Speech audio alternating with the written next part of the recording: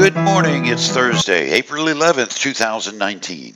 I'm Russell, and this is Rocky Road Devotions, a few minutes of help for today's journey.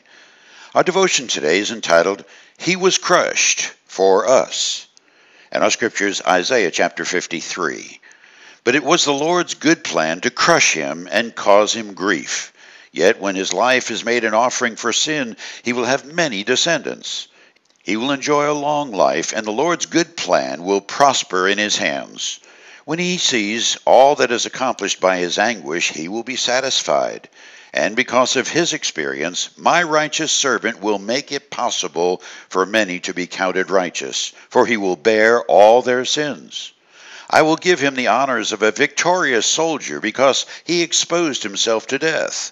He was counted among the rebels. He bore the sins of many and interceded for rebels. The process of doing theology is, simply put, attempting to get your mind wrapped around what God has said and done.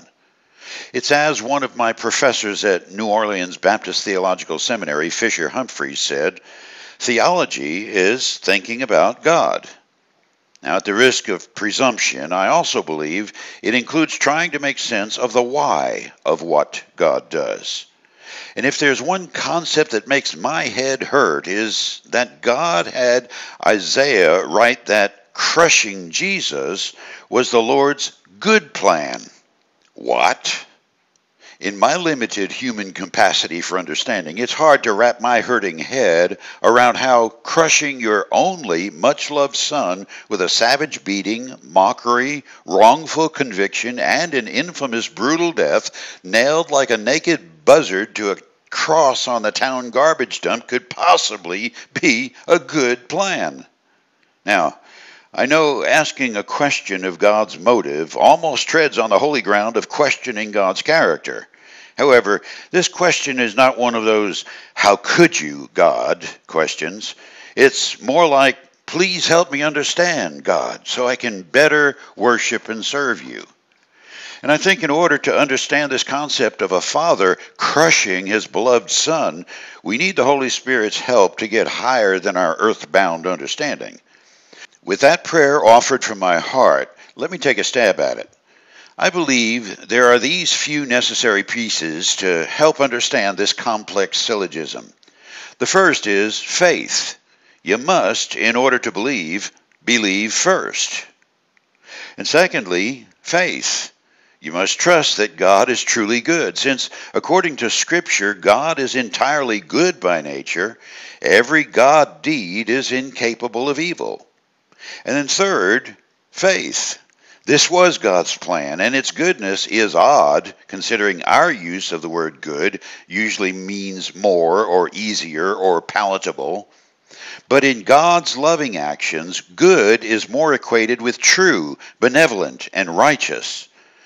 Some not so easy, plentiful, or palatable course corrections on behalf of a disobedient human family are what God has taken to himself. So it begins with faith, and it's all about faith. We can easily see in Scripture the holiness of Jehovah. Virtually every page of the Bible points in some way to the otherness of God, his holy nature, his righteous ways. No evil may even exist in his presence. For us to ever have a hope of meeting God without being turned away because of our unholiness, there had to be a cleansing. And because of the life issue, blood was the cost. And because unholy blood wouldn't suffice, it was the crushing of the holy that became God's good plan. In a simple illustration with which I live every day, I offer my bride. Elizabeth got that cleanliness is next to godliness thing as a dominant gene. Russell, not so much.